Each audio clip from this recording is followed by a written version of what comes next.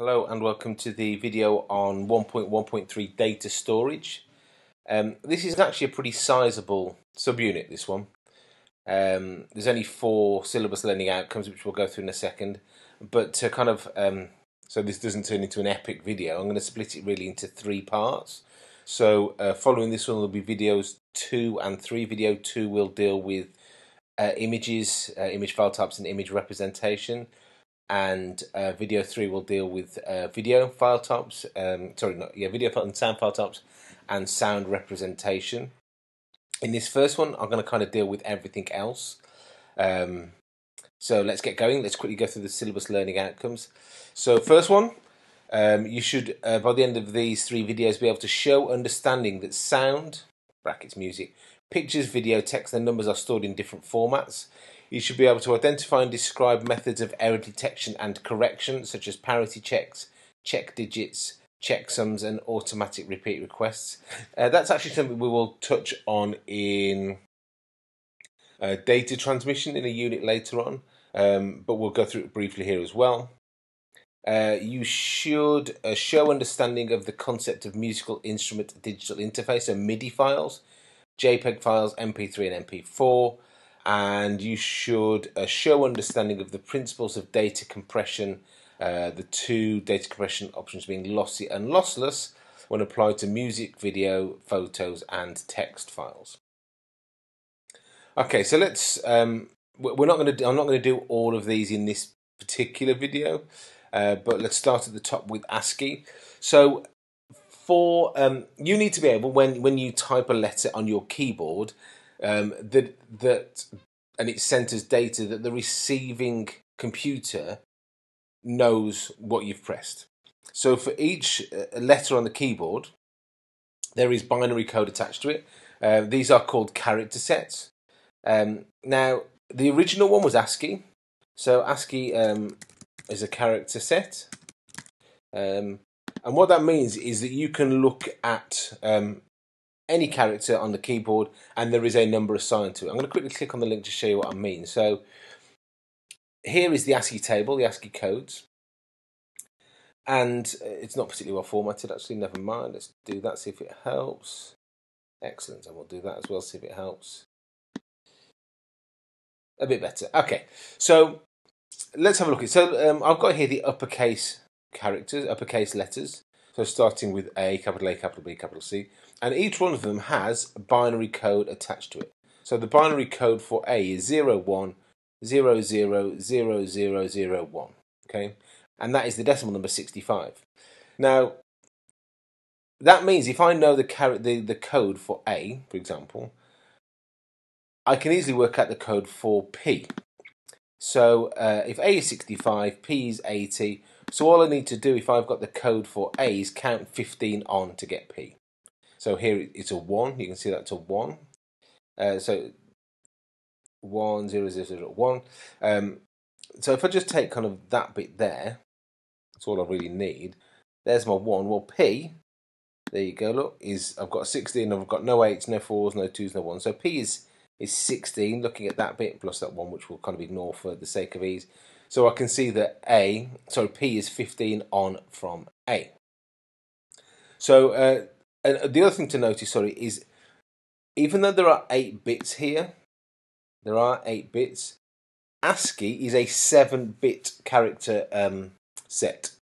The left-hand bit, you'll notice all the way through this, the left-hand bit is a 0. So it's kind of it's here for illustrative purposes, but actually ASCII is a 7-bit character set.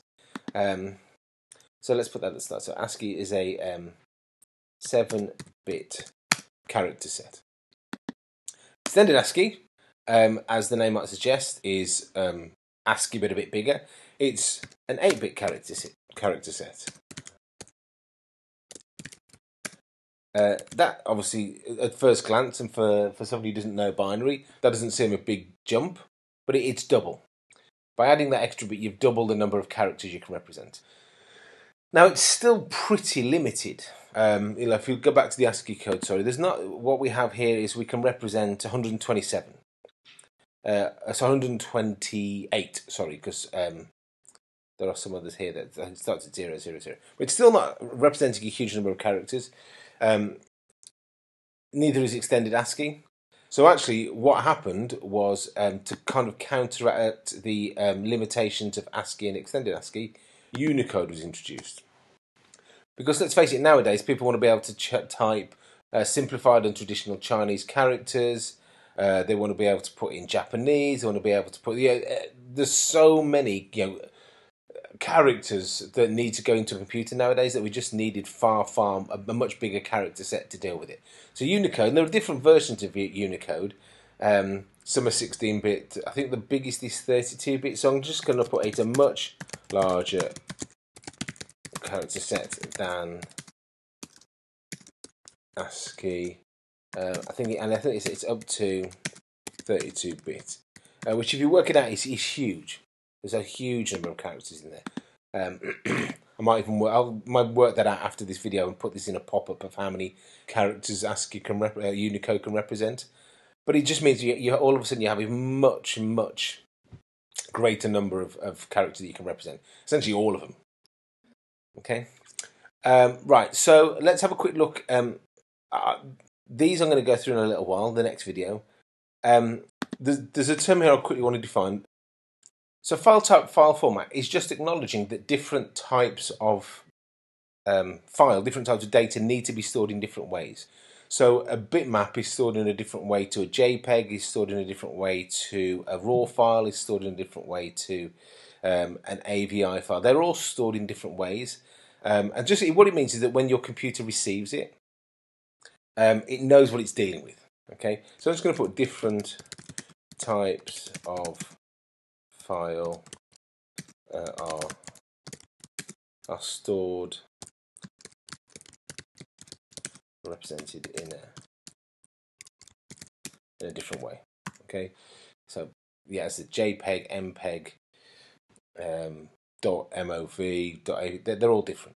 Okay, so for the sake of I said splitting this into three, I'm gonna. This stuff here is about the images and about the sound representation. So what I'm actually going to do is I'm going to leap forward and I'm going to start, ironically, right at the end. And let's see how my page formatting goes here. So I want to quickly talk about analog and digital data and the difference between them. So analog data is the stuff you're encountering all the time in the real world. It's people's voices. It's the what you can see. So analog, it's real world continuous data. What I mean by continuous is you can't identify a distinct part of it. You can't say, okay, well, this bit of data starts here and finishes here. It just kind of merges into one. There's no distinct bit of it. Bit, I suppose, being the correct word. So digital data is it's when real world data is converted to ones and zeros, basically to ones and zeros, to binary. So something that the computer can understand, and it's distinct. You can say, okay, I'm listening to a music file, and I can isolate a tenth of a second of that music file, and I can tell you the digital data that goes with it. I can tell you the ones and zeros that go with it. It's possible to isolate and say that's the data for that particular section, which you just can't do with analog data. When you do see for analog data, some people sometimes say, oh, the resolution of the human eye is 16.7 gigapixels. It's an estimate. It's an equivalent number rather than actually, there's no pixels in human vision. Okay, so let's do these bits about error detection. So when you are transmitting and receiving data, you obviously want to know that what's been sent is what's been received, and that's what error detection is. So it's the process of ensuring that the data has not become corrupt at any point in the process. So the process of ensuring that the data has not become point at any point, corrupt at any point in the process. Oh yeah, it's. I've downloaded an image from my computer onto something else. I was going to say an iPod, but that would show my age quite significantly. But the file is what I wanted it to be. It's what I needed it to be. So error detection is the process of ensuring that the data has not become corrupt at any point. Okay, so these four, parity check, check digit, checksum, and ARQ, they really need diagrams. So we'll go to that now. Let's have a look at checksum and check digit together. So they're very, very similar. There's often questions, are they the same thing? They're not quite the same thing. So let's deal with check digit first.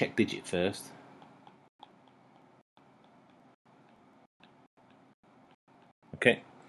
So with a check digit, what you're doing is you're doing some kind of mathematical operation on the data to produce a check digit that can then be checked.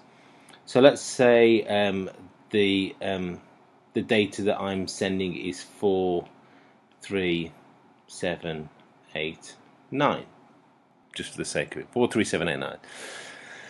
So a simple check digit on that would just be to let's say add them together. Okay, nothing more complicated than that. So imagine a little add sign in there, and it generates for me a check digit. Okay, so that check digit, all I've got to do is add them together. So 14, 22, so it would be 31. Okay, I've just added the data together. What the recipient then does, and it knows that that's had, the transmitter sends the data, and they've agreed between them. The transmitter and the receiver, the sender and the recipient have said, look, just to check that when you get it, if you want to check it's right, do this to the data, just add it all together. So the sender includes that, the check digit. I'm going to put check digit next to it. It says, look, I'm sending you a check digit with it as well, 31. When the receiver gets it, it says, right, I'm going to have a look at it. I'm going to do the same maths that you did. And if I get 31 as well, so let's say the recipient gets the data and they get 4, 3, 7, 8, 9, and they add them all together and it equals 31, they can give it a big tick. I know it's right. Okay, I did the same maths as you did. I added the data together and it gave me 31. My check digit matched your check digit, therefore we are right. Okay. Checksum is ever so slightly different in that the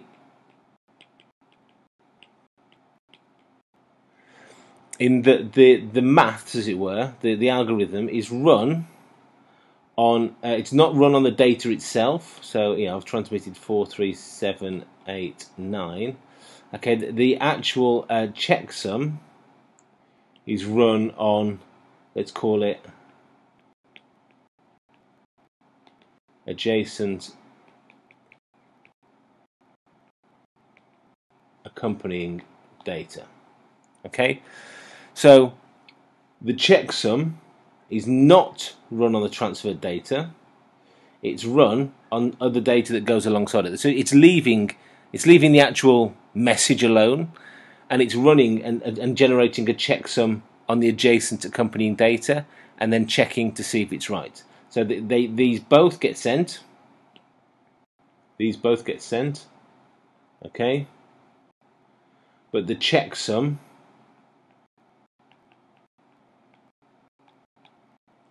is run on the accompanying data rather than the data itself. Okay, so let's have a look at a slightly more complicated version, a slightly more complex version of a check digit. I'm going to put in here, just mention here as well, it's occasionally you do see these two terms, checksum and check digit, used interchangeably in the preliminary material for 2020. They ask for a checksum to be run on data, so it's a difficult one to distinguish between sometimes, but as long as you kind of get the idea of how it works, that's fine. So I am going to kind of use the example that they had in the in that preliminary material from 2020. So it was basically saying, okay, you've got a 4-digit number. Let's go 7396, and this was one called a and it's one that pops up again and again. A modulo, I think it was 10. It was modulo 10. Okay, and what that says is you have to take the 4 digits, you multiply the first one by 5, you multiply the second one by 4, you multiply the third one by 3, and you multiply the last one by 2. So that gave you 35, it gave you 12, it gave you 27, and it gave you 2. You added them together.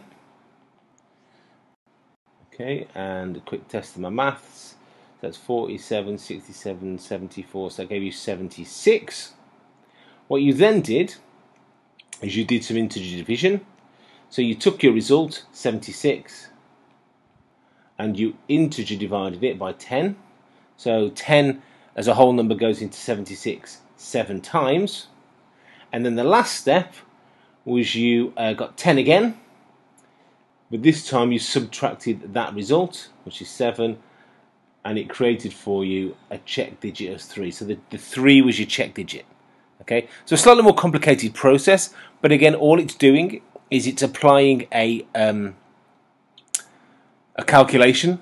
It's running an algorithm on the data, and it's producing a check digit. So the recipient would get that; it would get 7. And sorry, what it was doing then, it was essentially transmitting it and saying, okay, so your number is, let's do it in a colour you can see. Your number is, I'm going to send you, is 73963, but the recipient knows that that last digit there is not part of the data, it's the check digit. Okay, so let's look at parity check. I'm going to refer in this video predominantly to what's called odd parity, because it just seems to be the one that the exam board talks about more than anything else. So let's say, for example, I've been asked to transmit a 7-bit number. I'm going to go 100110. Okay? So I've transmitted that, and what I do is I add a parity bit to it. So the leftmost bit in a second you'll see becomes a parity bit. And because this is odd parity, okay, so I'm going to put here odd parity. What that means is the number of ones in the data needs to be an odd number. Well, you can see at the minute we've got 1, 2, 3, 4 ones. So to make it an odd number, I add a digit, I add a bit, and I add a 1. So now I've got 1, 2, 3, 4, 5 ones, which means that data is now odd parity. So let's say, for example, the next bit of data I want to transmit is 0, 0, 0, 1, 1, 1, 0. Okay, so now I check again, and I've got 1, 2, 3 ones. That's already an odd number, so my parity bit is a 0. So what I'm doing is I'm going to put it here. This is my my parity bit. Is I'm looking at the data, and I'm adding a bit to the left of the data to ensure that the number of ones is odd. So if I've already got an odd number of ones, I add a 0. If I've currently got an even number of ones, I add a 1. Okay, so the last one we're going to look at is automatic response request. I've also seen this in the past referred to as an, I think it's called an echo test, I've seen it called as well.